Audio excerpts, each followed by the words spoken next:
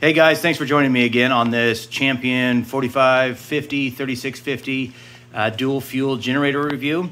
I say again because if you do watch my videos regularly, or if you want to check out the channel, I've got the video on there from the first one that came. I ordered through Home Depot. They actually had the best price. This was a specific generator that I was looking for. So I shopped around all over the place. Home Depot actually beat everybody by quite a bit. I love Home Depot, but they did have what I was looking for. I had the option to ship to home or ship to store, and I took ship to home. That was a bad idea. It came UPS, and it came very, very damaged. So I talked to Home Depot. They took care of everything. They got me a new one ordered. I decided to pick up at the store this time. So I got it picked up, and so we're going to check it all out and see what it does. But this is the Champion Dual Fuel 4550, 3650 running watts. On gas, LP, we are 4,100 starting watts and 3,285 running watts. It is electric start. We do have the 30 amp camper plug on it, which that's actually what we're going to be using it for mostly.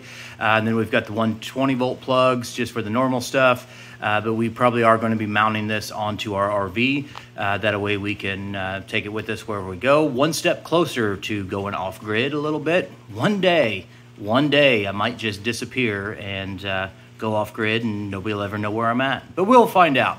So we're going to get it put together here. It doesn't have any oil in it, no gas, anything like that. I just got it out of the box, so we'll get the oil in it.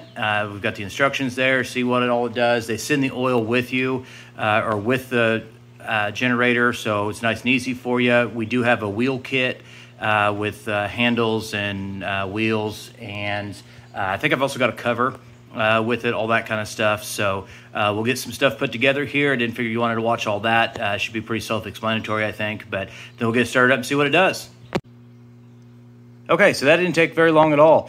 The quick start guide, the little instruction sheet that comes with it is actually great. Very simple. Everything's pretty self-explanatory, at least if you've been around these things at all. You've got a wheel kit to put on. When you are shopping for them, I would look for one that has a wheel kit. If yours does not, you can buy one. The one I got here came with it, so it works out pretty well, but you just have to get your wheels on both sides, and then there are little brackets in the front with rubber feet that it sits on.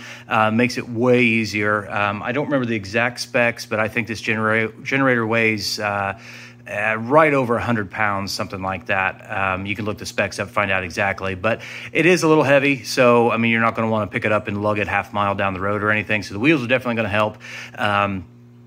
But make sure you've got a kit. You do have to put that on. You do have to plug the battery in. It does come disconnected. You do have to remove some mounting brackets that are up underneath there. It tells you to flip the generator up on its side and you can get those off. No big deal. Everything came off pretty easy. You probably want those off there to keep the noise level down after it runs. They're just shipping brackets, but the generator does have little rubber feet under the motor and everything down there, just like any other generator, to try to soften that noise. So hopefully we're fairly quiet. We'll find out. You do have to put your oil in it. It ships with a bottle of oil that says that it's measured out for what it requires in there. But it also has little warning tags, says do not overfill, all that kind of stuff. Just like any other, if you've ever been around small engines at all, you don't want to overfill the oil in one. So when I pulled the dipstick out to fill this thing, there was actually a little bit of oil down at the bottom of the dipstick. I'm not sure why, so I just put the oil in slowly and kept checking it. It did not actually take the entire bottle to get it full. I'm probably going to check it again after we get it up and started and running and all that. But be very careful. Don't just dump the whole bottle in because you may overfill the thing. So we've got a little bit of gas in it. It's not full. I didn't fill it up all the way. I don't know when the next time I'm going to be running this thing after I get started, make sure everything's okay. I don't want a bunch of fuel sitting in there for a long time, so I will fill it up when we actually go to use it.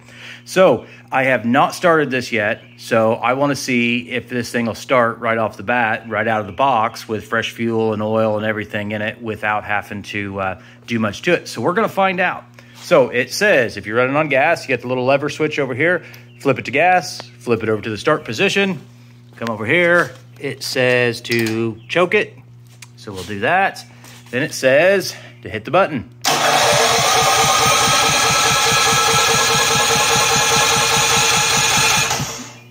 Okay, not yet.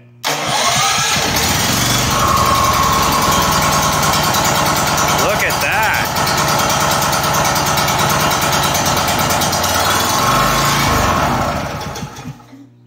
Okay, well, so it started, but then it died. Either way, that's probably pretty normal. I'm pretty impressed that it actually started right off the bat. Like I said, that's the first time this thing's ran. I did not start it before I turned the camera on or anything.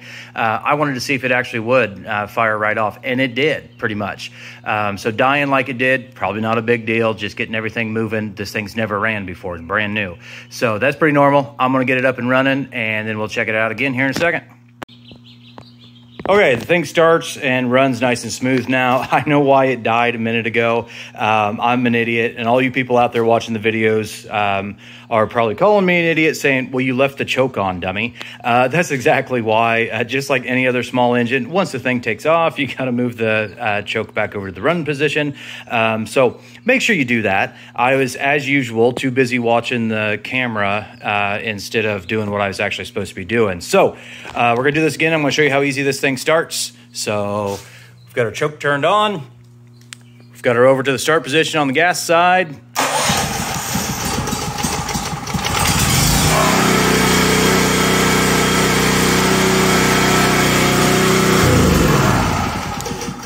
And we start right up. I don't want to leave it running because then you're probably not going to be able to hear me over the sound of that thing. But it does start nice and smooth, nice and easy. I mean, anybody can start this thing. It does have a pull cord in case your battery's dead or something like that and you can't get it started. But, I mean, it's nice and easy. Like I said, anybody could start this generator with the wheel kit. Anybody would be able to move this thing around, so not a big deal.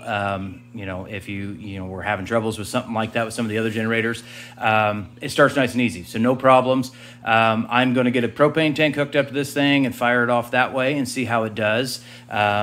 You know, and then we'll check it all out and plug some things in. I do like the IntelliGauge that it puts on there. It does show you exactly what your voltage is coming out. Being a geek like I am, I'm going to get a meter out and actually check the voltage myself and see if that IntelliGauge is accurate. But I like that. It'll show you the voltage it's putting out. It'll show you the hertz, all that kind of stuff. It is supposed to be safe for an RV. Anytime you put it on an RV, I'd always recommend a surge protector and you know, all those different things, which they make all different kinds of protectors for RVs. They're not actually just surge protectors. They protect against any kind of improper voltage and that kind of thing. So I would recommend that, but they do advertise this one as like RV ready. I did decide not to go with the inverter compressor or the inverter generator, just for the fact that this one was a little less expensive. Anytime I'm going to be using it, I'm not going to have to worry about that noise level so much. I am going to use a surge protector on it that monitors voltage and everything, and it'll shut it down if or disconnect voltage to the RV if there were to be any problems or anything like that. But I'm ready to get it out there, start using the thing, see what it actually does. You could wheel this around, use it in the backyard. You could use it on an RV, job site. There's all kinds of things you could do with this thing. So like I said, dual fuel, be able to do anything with it. 4550 starting watts, 3650 running watts on gas, and 4100 and 3285 on propane. Looks like a solid generator. So I'll give it 5 stars. Seems to do pretty good. So if you have any questions on it or anything like that, once we actually get it mounted onto the RV, I may do another video on that, because we have looked up and there's a lot of different mounts you can get. I don't like the ones on the back bumper. They make one that mounts above the propane tanks in the front.